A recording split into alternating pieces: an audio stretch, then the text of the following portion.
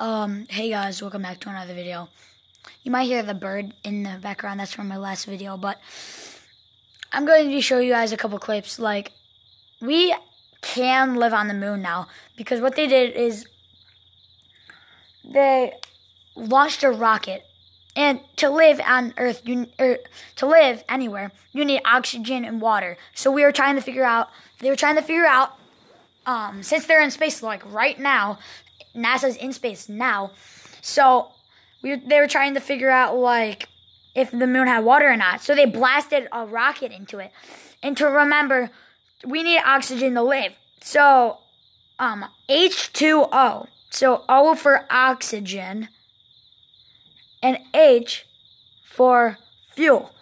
But there's a fancy word for that. So the fuel makes the hemisphere for the oxygen, so we can live there, and we blasted it, and there's actually water on the moon. So here's a couple pictures, but amazing. Like, NASA is getting us where we could, like, double a population of here, half of our population go to the moon.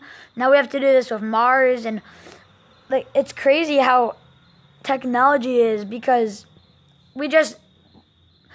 they're just so smart. I'm showing you guys videos, but here's a couple more videos and pictures right now.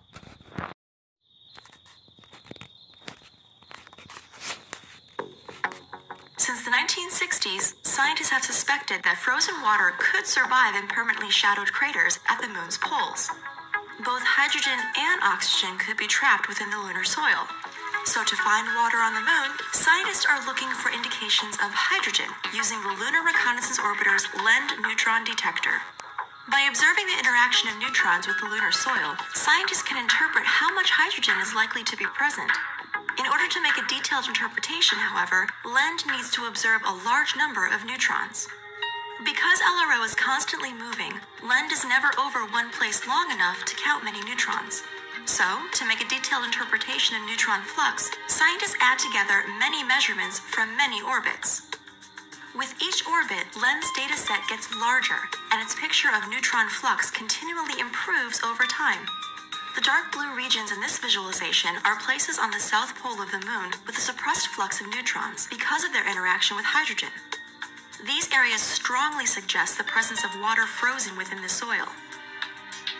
While previous lunar missions have observed indications of hydrogen at the moon's south pole, the LEND measurements for the first time pinpoint where hydrogen, and thus water, is likely to exist.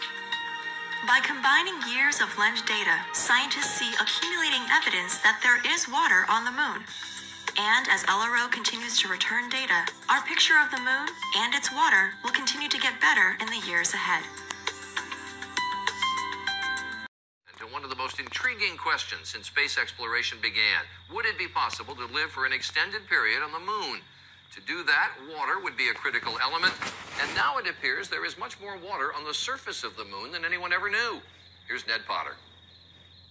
Today's discovery is something that NASA has been hoping for years.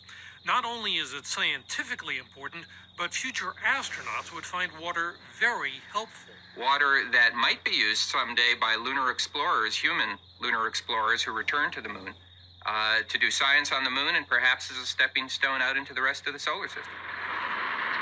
When the last Apollo astronauts came home from the moon almost 40 years ago, scientists decided the place was even more dry than dust.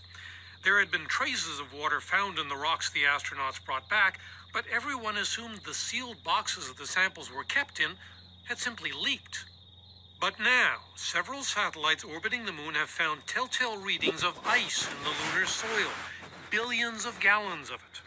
There had been hints of this in the 1990s, but now 3 papers in the journal